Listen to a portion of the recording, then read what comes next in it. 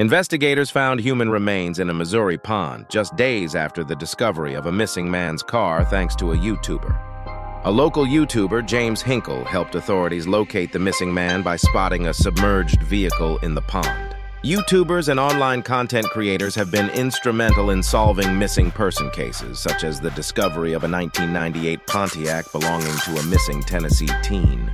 The assistance of internet sleuths and groups like Adventures with Purpose, an underwater sonar search and recovery dive team, has helped crack old cases.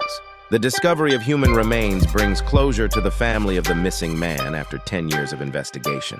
The YouTuber's drone footage and subsequent search of the pond led to the recovery of the missing man's car and the ultimate discovery of the remains. Authorities express gratitude to the YouTuber, volunteers, and the community for their assistance in solving the case. The impact of online content creators in helping solve missing person cases highlights the power of collaborative efforts.